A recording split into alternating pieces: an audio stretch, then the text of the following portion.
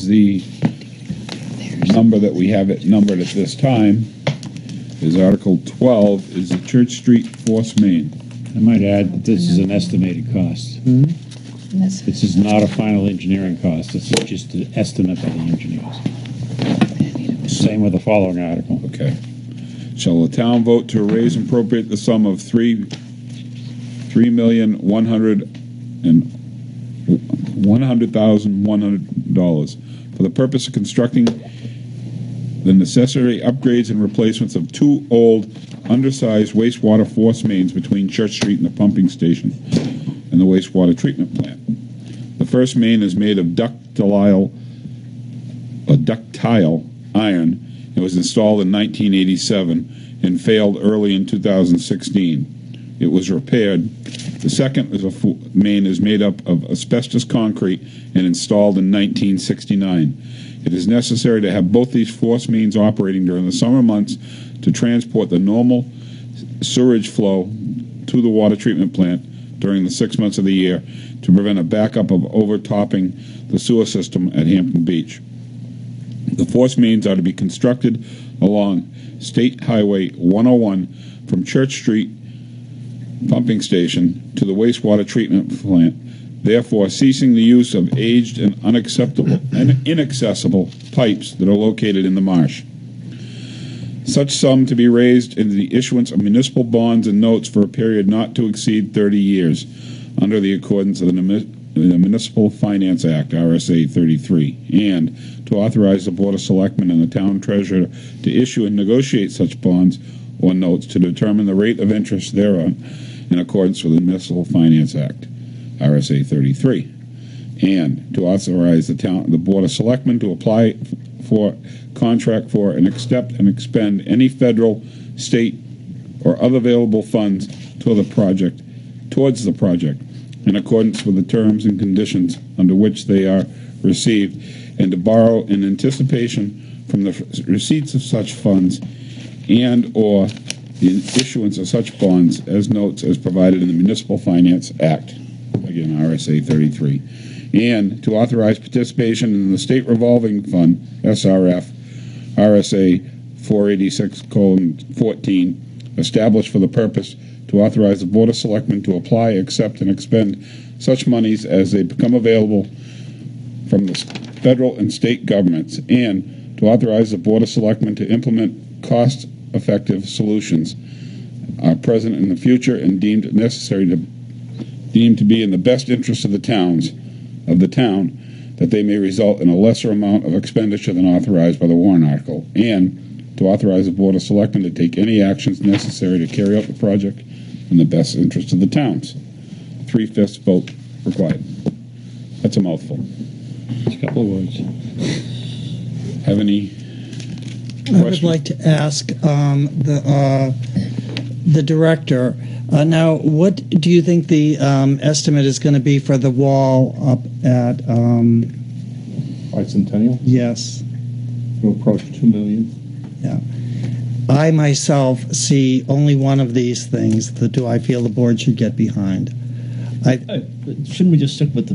Let's stick Well, with this. that's how I feel about it, so that's why I will not be voting for this. Okay. All right, I have a question. Yep. And I guess the importance of this is what I'm really would like you to describe. That is this something that if we don't do it, the state's going to come in and say we have to do it anyways?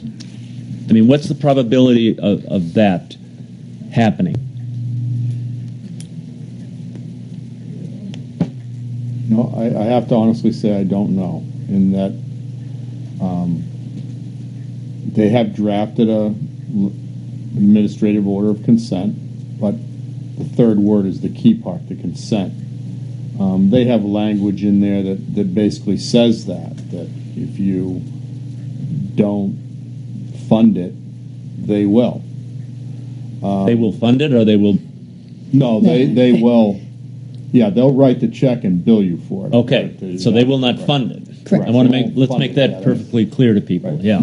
Yeah, they'll pass you the bill along. And when they consider an emergency, they don't necessarily choose low bidder. They choose who they can get to do it at the time. So would they force us to do it, let's say, after March if it doesn't come to a fruition funding-wise? That remains to be seen. All my indications with the state is they'd like to be a kinder and gentler state, but don't test us, is basically how the conversation has gone. If I may ask another question. Sure. If it fails again, or if we had another leak, would the probability of them saying, hey, go fix it again, or the probability of them saying, all right, now change it? Well, two things I'll answer your question first. They would probably then issue an administrative order, and it wouldn't be an AOC, wouldn't be with consent. It would just strictly be an administrative order. Because we're already on record of having an incident, a release of raw effluent.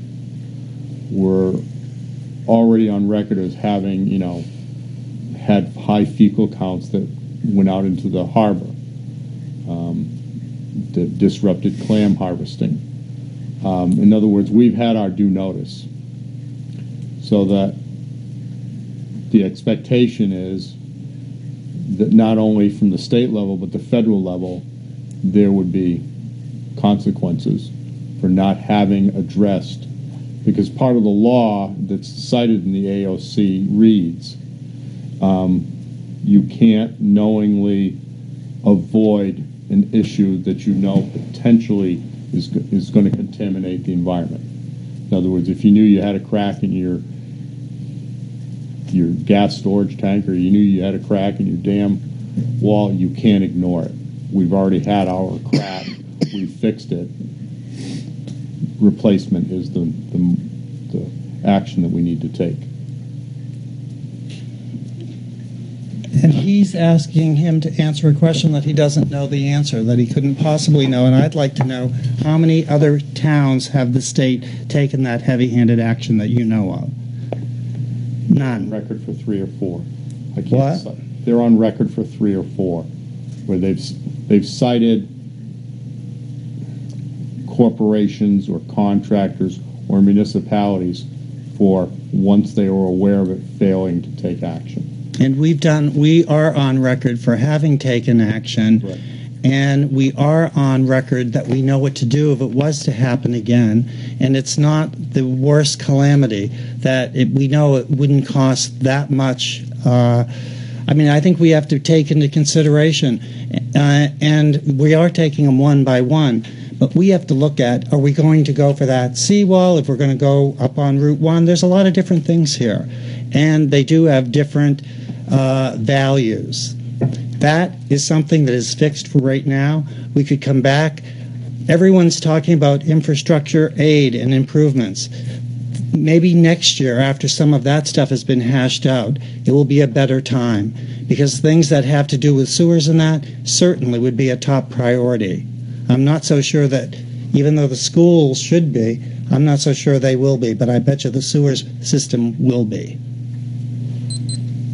Yeah, I felt that this rose to the level of a special town meeting last year. I think it's late in the game not to have answers. I think it's late in the game to be saying what would the state do.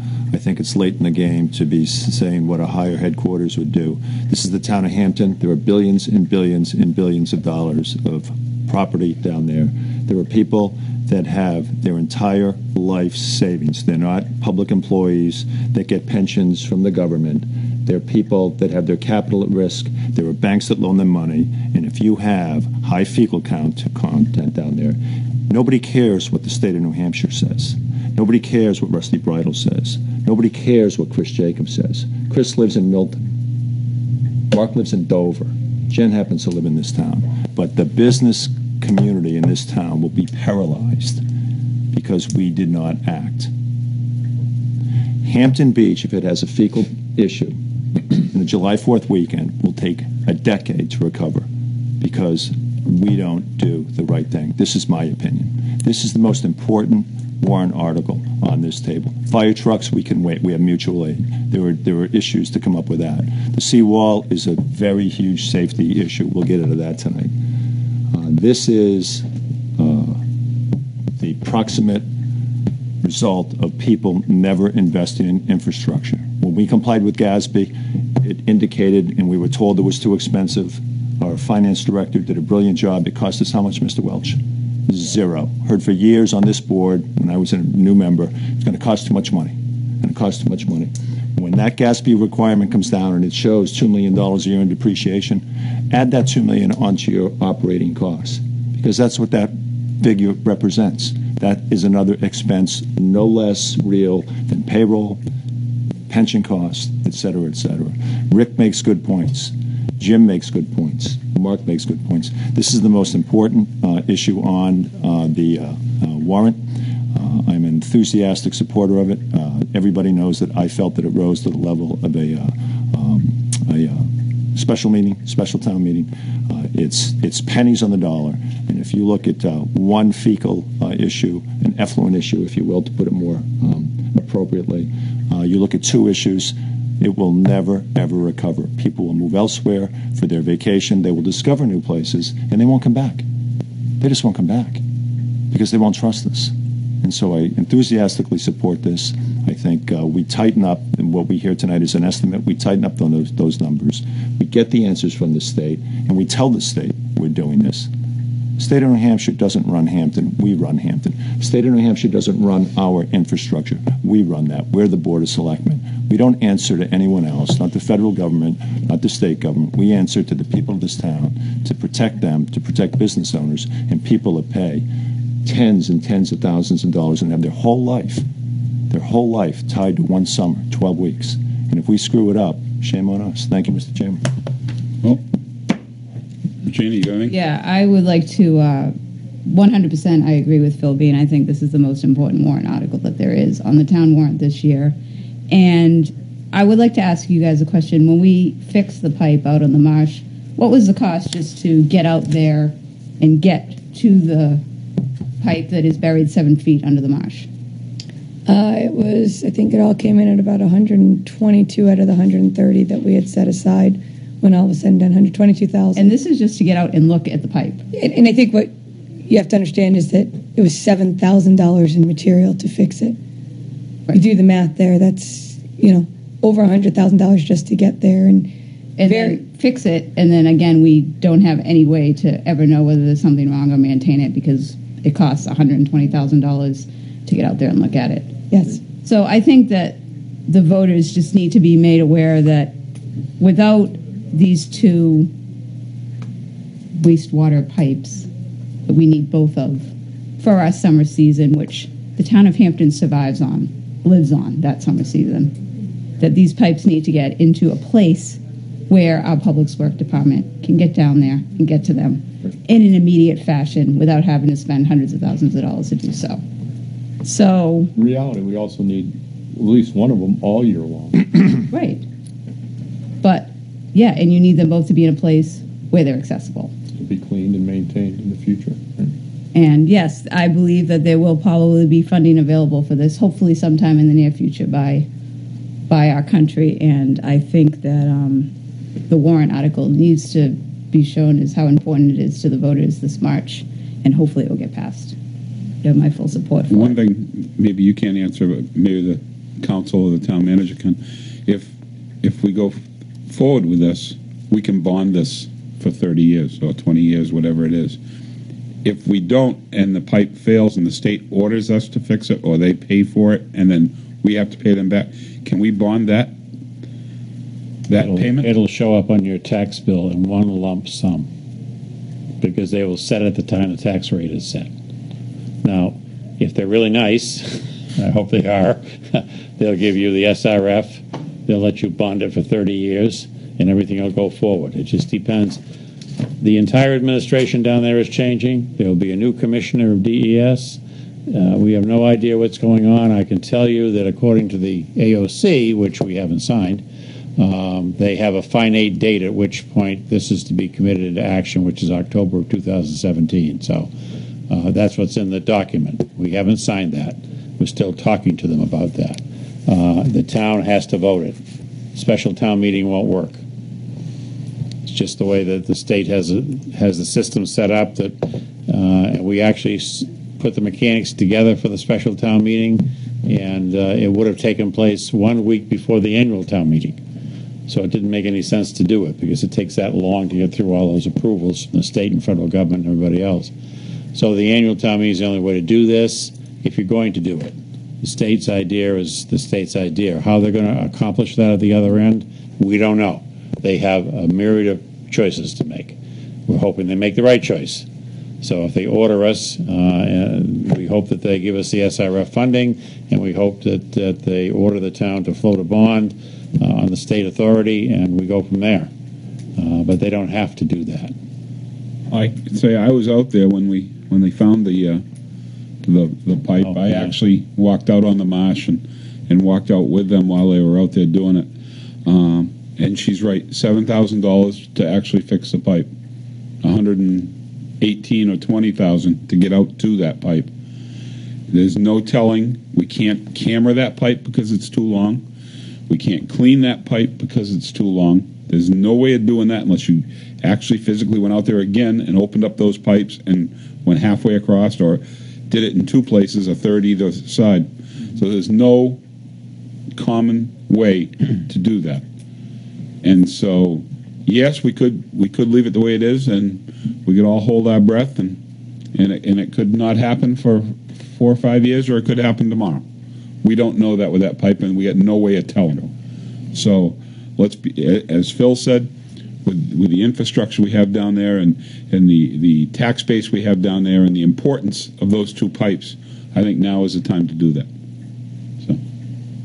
Mr. Chairman, you had asked for a comment on my end, and I would just say from a liability point of view, we were extremely lucky to have found this when it happened so that it could be fixed during the off-season and so that no one's business and no one's lives were negatively impacted at the time.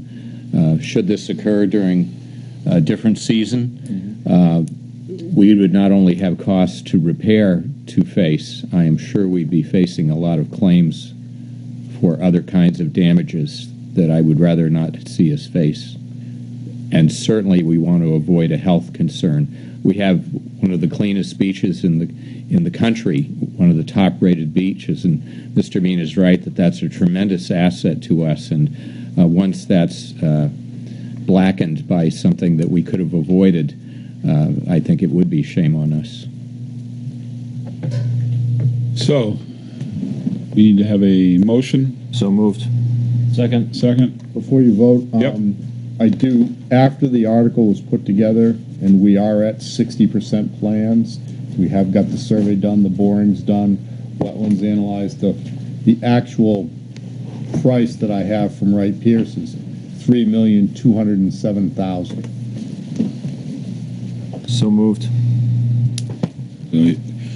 Motion by Phil, seconded by Jim to the Article 12 as written. Is it my understanding that we're still on the basis that we're going to try to bid this out before town meeting, so we have an actual cost? Yes, Yes. we are proceeding. Okay, so that's a tentative figure. So the figure right now is Accurate but tentative. $3,207,000. We have a motion and a second. All those in favor? Those opposed? 4-1.